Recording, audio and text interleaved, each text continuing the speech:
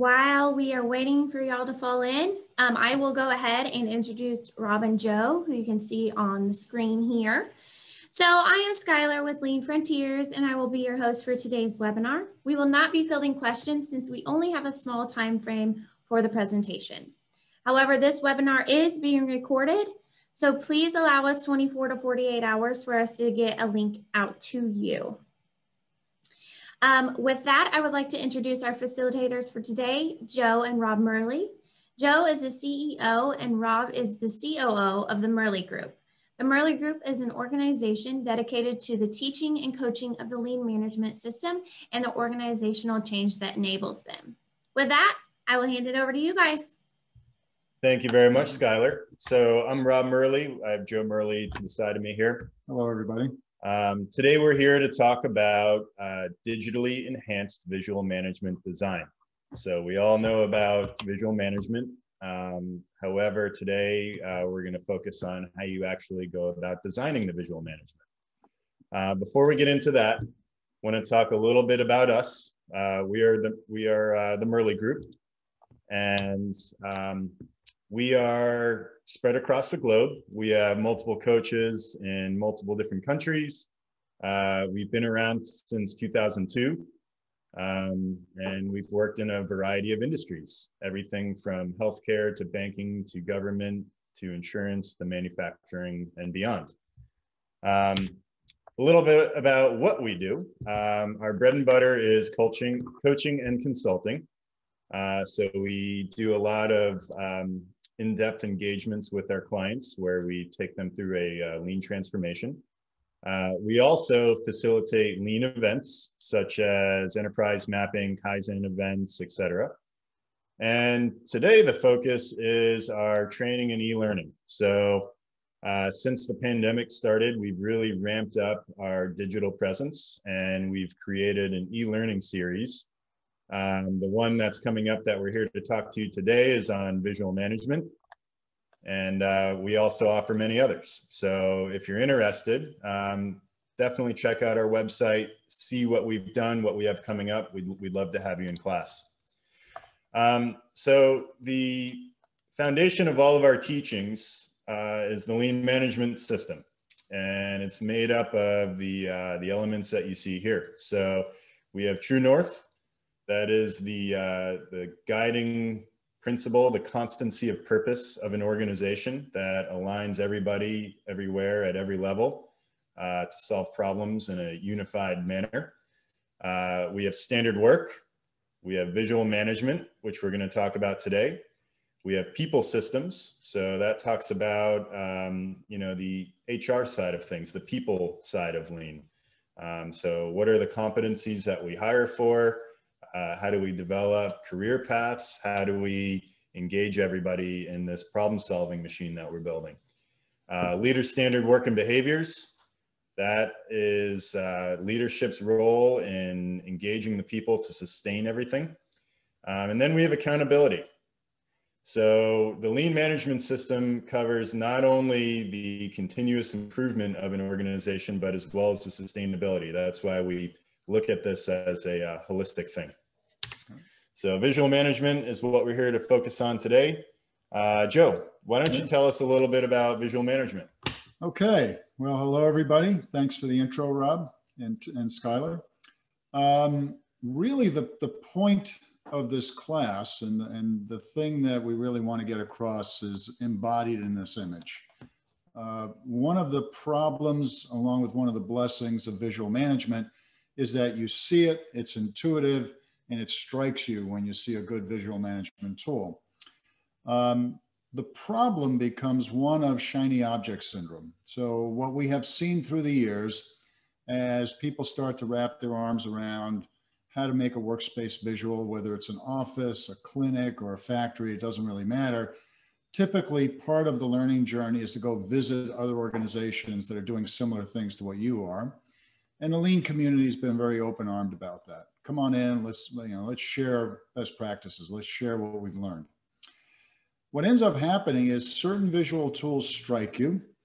You bring them back to the workplace and you hang it up. You put it into the workplace. And hopefully people will adopt it. But what we found in practice is just as often as not, this visual tool gets put up. Some people take to it, some people use it, some people don't use it, and it's sort of a haphazard approach. And then somebody else goes on another tour and they see a visual tool and they repeat the process. They bring it back into the workplace. And over a relatively short period of time, when you're walking the Gemba, the place where the work takes place, where the truth lies, you start to see this sort of billboard effect of all these different visual tools that don't necessarily tie together and tell the story. And that's the backbone of this course, whether it's digital or whether it's physical. When I'm walking through the Gemba, can I walk away with a clear understanding of A, what should be happening, and B, what's actually happening, and then marry that up with the lean leadership behaviors to coach people to do problem solving within that gap between what should be happening, what's actually happening. So how do we do that? How do we structure an approach to designing visual tools? Like many things in lean, we like to start with a value stream map and taking a thoughtful approach to applying visual management starts at this point. When we start to study how both information and the product flow through the organization, the value stream mapping tells us where inventory has the opportunity to accumulate, right? So the definition of a process step in a value stream map, which is very different than a flow chart, by the way, is those boxes at the bottom represent points in the value stream where flow stops and or inventory can accumulate. Well, when you have this cross-functional team together looking at the value stream map, you can start to interrogate that map deeply and think about not just how will material and information flow, but how will we manage this? And by managing it, we don't just mean managers, but also the people doing the work. How will they manage that flow? Well, I think as you can surmise for yourself, if you're working with a FIFO lane, first in, first out, it becomes pretty simple to manage because I'm just picking up the next thing coming down the line and working on it and then putting it down and maybe putting it into another FIFO lane. So other than the fact that we're trying to manage it as one piece flow, not a whole lot of additional visual management around that is required. But where inventory can pile up, those create information hotspots. And that's what these triangles represent. So we start to interrogate the value stream and say, well, okay, at this generation of value stream mapping, we feel like these are the areas where things are most likely to show a gap between what should be happening, what's actually happening. And we want to think deeply about how can we create not just standard work and leader standard work, but a visual environment that makes it very clear when something abnormal is happening there, as opposed to, again, just sticking up shiny objects all over the value stream because you have an affinity for it, because you are attracted to it. So from that evolves something that we call the pulse point arrow. So essentially, this is a straightened out version of the value stream map. So if we think about a value stream map, it's following the flow of product along the bottom from left to right.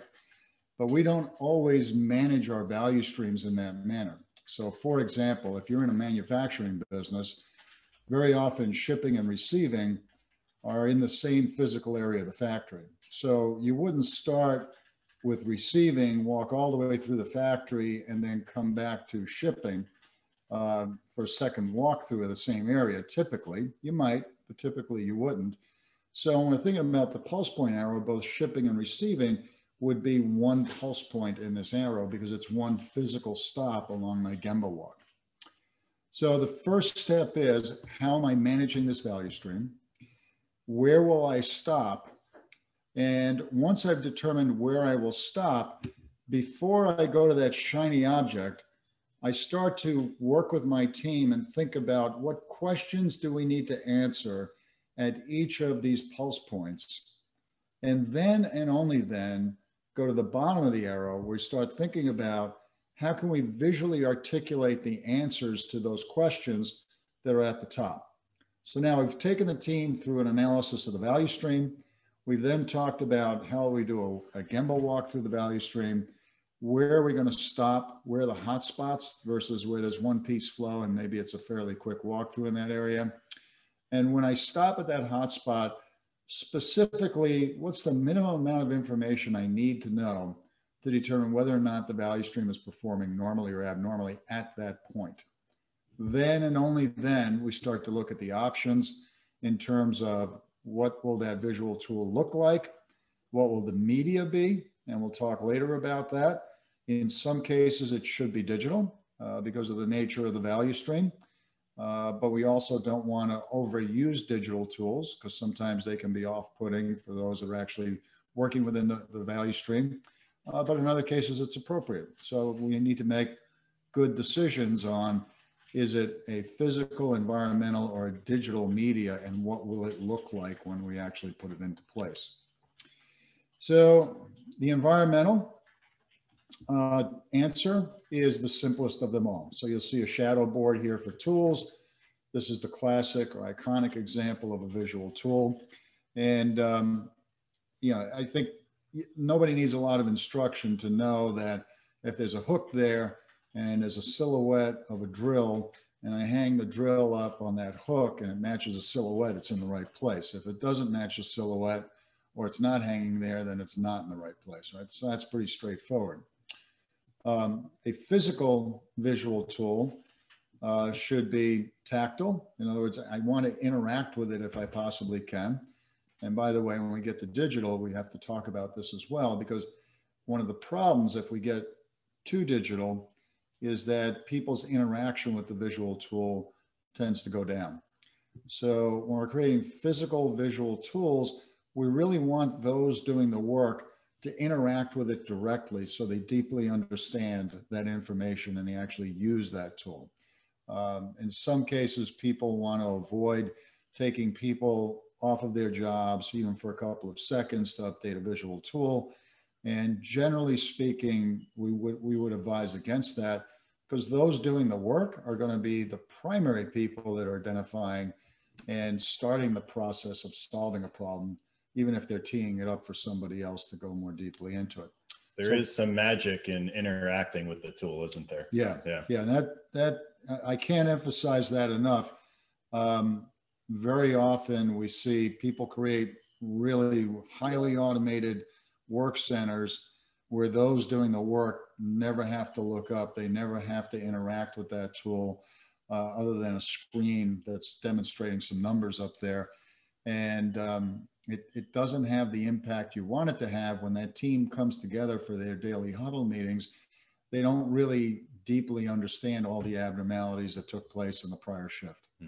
So you want people to come to that meeting being those that are closest to the impact, those that are closest to that information, and saying, yeah, in the middle of the day, this happened, and here's what I observed when that happened, and here's what should have been happening, this is what's actually happening, and starting the process of problem solving, right, which is key to the first principles of Lean. So tactile rather, easily understood, and user accessible. So on the right here, you'll see this is an environmental organization. It actually happens to be the environmental organization responsible for the state of Arizona, tracking underground storage tanks and leaking underground storage tanks. And they're showing the entire universe of underground storage tanks in the state and what their status is. And each week those numbers are updated. They made it very simple, where the scientists that are tracking these things can simply write the number on a Post-it note and stick it up there, and they can see whether or not things are moving in the right direction, and they can talk with one another without a whole lot of updating happening during that meeting, but digging right down into it. Then there's the digital answer. We live in a dispersed world. COVID has only accelerated that. You know, a lot of us are working from home still, and I'm hearing more and more that many companies are saying, you know, we're not going to have you come back into the office after COVID is back under control, because we find that this had several advantages, or in some cases, organizations are going to use hoteling options, you know, where people can come in 1 or 2 days a week, or on special needs, they come in and meet at that time. So creating something digital for that environment is necessary, but please keep your eyes open to the fact that you have to be extra careful of keeping people deeply engaged in a digital environment, because it becomes very easy for them to sort of hang back and not interact with that information. So if you're going to use a digital means, the use of touch screens is important, and making sure that everybody in that meeting, the person facilitating the meeting, is encouraging people to touch the screen and move the data around and speak to it as they're doing so, just like they would with a physical visual tool as well. There's several brands out there that provide these features. We work pretty closely with a company called IOBEA, but this is not an advertisement for that company. But those characteristics that we look for is that it's very flexible, so that the system isn't telling you what the visual tool should look like. You're telling the system what speaks visually to your organization, and that it's tactile, so people can interact with it with their minds, with their voices, and with their hands as they're meeting as a team, even if it's virtually. That's an important piece of it. Yeah. So in order to create a visual system that's actually useful, we want to make sure that we're putting the right visual tool in the right place in the right medium. So, again, avoiding that big shiny object syndrome. But let's also think about the categories of visual tools. There's visual process adherence tools, which basically say, here's the way we should be doing this job. And by using this tool, I can tell whether or not it's being done the way it should be, not telling you how well it's performing, but just what the standard work is, what the current standard work is, and whether or not it's being adhered to. So the simplest version of that is a shadow board. In this particular case, it's a cube, and it becomes very obvious, where things belong. So that's a visual process adherence tool. On the right side is visual process performance. So visual process performance tools tell us basically, how is the process performing? So if I have done my Gemba walk, and by the way, I always recommend that you start with the Gemba walk first and then look at the visual process performance board, because it becomes well too easy to skim by the board, and if things look good, keep walking. But that interaction with the workplace is key to lean leadership. So we look at the visual process adherence tools. We then go to the visual process performance boards, and we recommend that things get measured in 5 basic categories typically.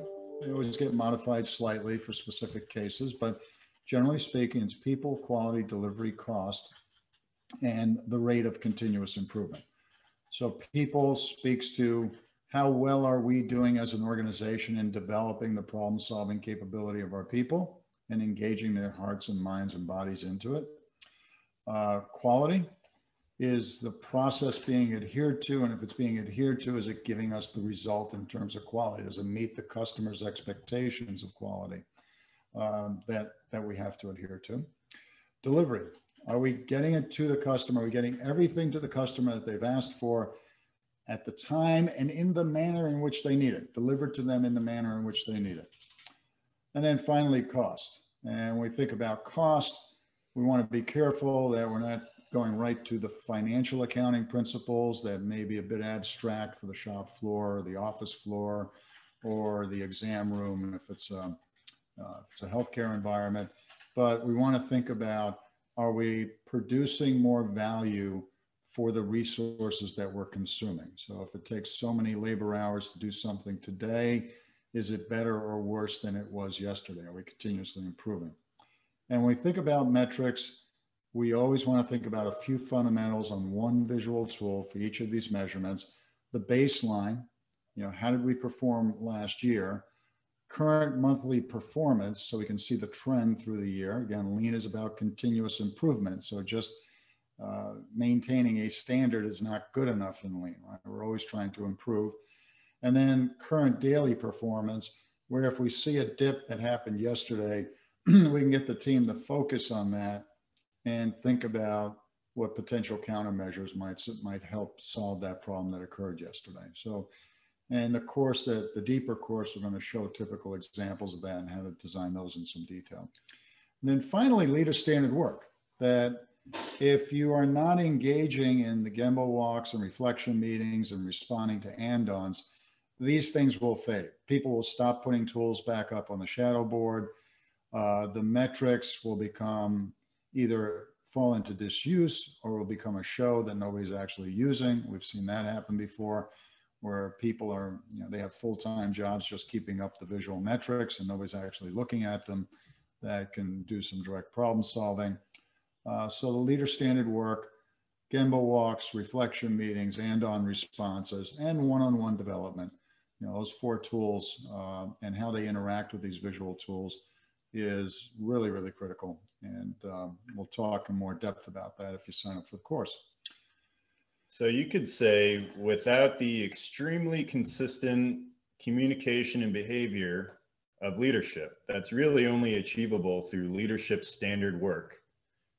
Visual process adherence utilization won't be sustainable, right? You can't just expect utilization of our VPA tools without leadership getting involved and creating that culture of adherence and utilization. That's a good point, Rob.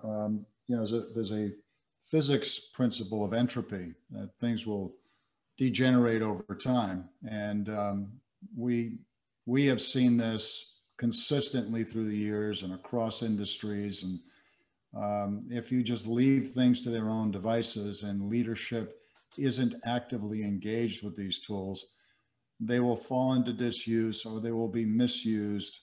And pretty soon they start to become monuments to something that we tried and didn't work, which is a negative commentary on the lean effort in general, right? That's not where you want to be. In order for that to work, the leader needs to go to where the work is happening. So they need to get out there and observe these tools in use, right?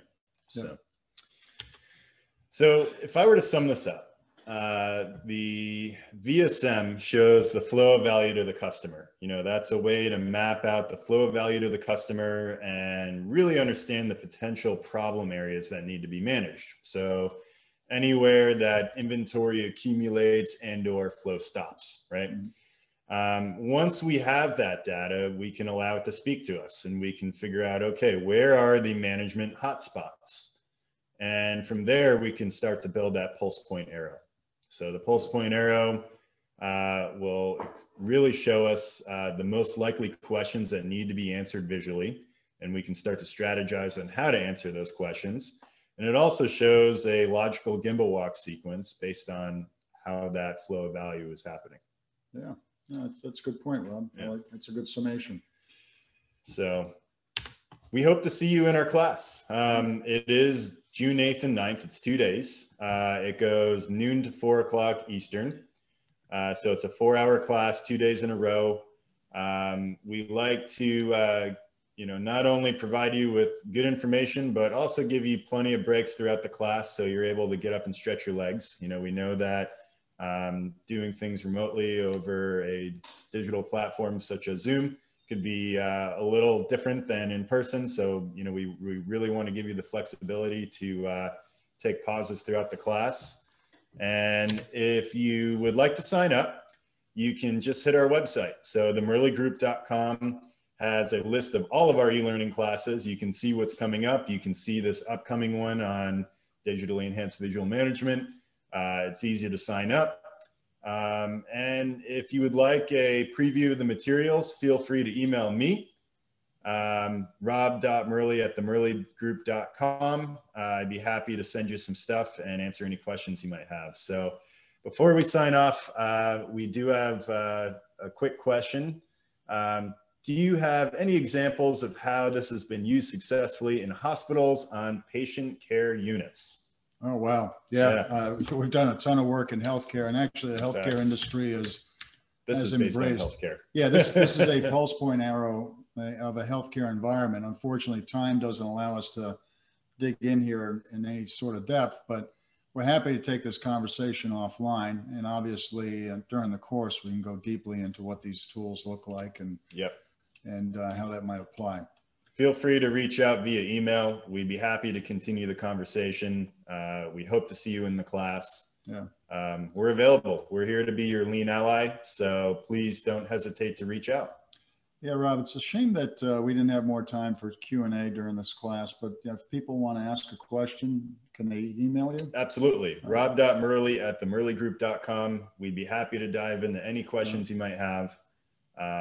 Thank you very much for coming today. All right. Thanks, everybody. It's great to have you. Thank you for being here. Thank you, Rob and Joe, for facilitating our webinar today. Like they said, if you guys do have any questions, please reach out to them. We will also have this for you, this recording, within 24 to 48 hours. So if you do have any more questions, when I send out the recording, you can forward them to me and I can forward them on to Rob and Joe. Thank you again, guys. And thank you to everyone who participated in today's webinar. We'll see you next time. Take care now. Bye.